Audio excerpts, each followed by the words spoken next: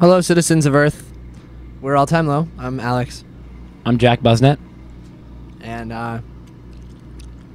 yeah, watch this fucking video, all right? Watch the video and enjoy it. Enjoy it. Watch it. Enjoy it.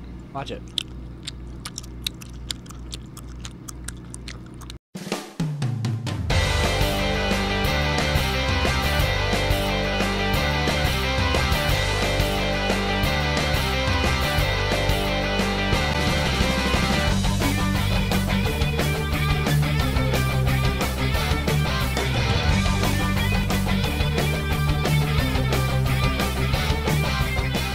How does it feel to be on tour with Good Charlotte?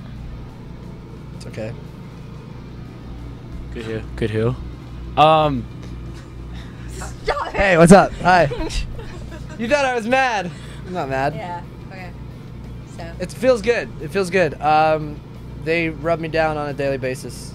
We actually grew up going to Good Charlotte shows and hanging outside their shows, getting autographs. So that's pretty cool. That was when Benji. But now they're getting autographs. Benji wore sweet eyeliner. Yeah, and he had Liberty spikes. But now they're getting in. They're asking for autographs from us. What do fans do that make you really uncomfortable, and what do they do that you really love? I am sometimes weirded out just by like hysterical people, in general.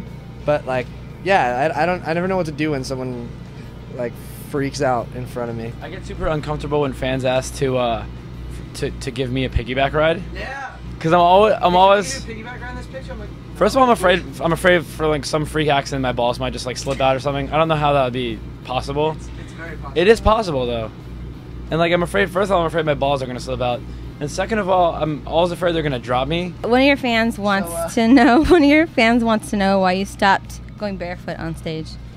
Cause I would hurt my feet actually.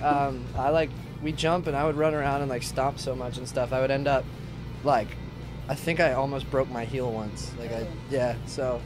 Somebody else wants to know, Jack, what do you do with all the bras that are thrown on stage? And have you ever saved one and given it to a lady friend? Here, I got you this. Someone. I mean, some of them that'd be expensive. I got you this sweaty. Some of them are really expensive, so I sell them. No, last tour, the GK tour, we collected all the bras that were thrown on stage, and at the end of the tour, I think it was around like 2,400 or something some like ridiculous amount.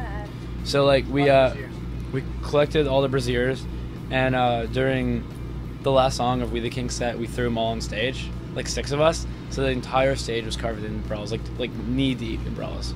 Nice. So you're already working on a new album. Can you tell us some details about it? Yeah, it's good.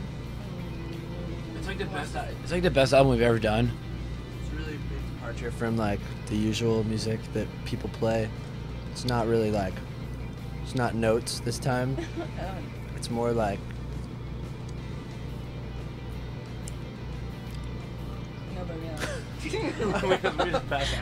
Really?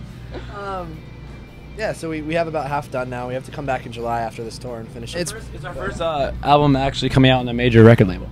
Oh, impressive. Pretty good. I think that's all my questions. No.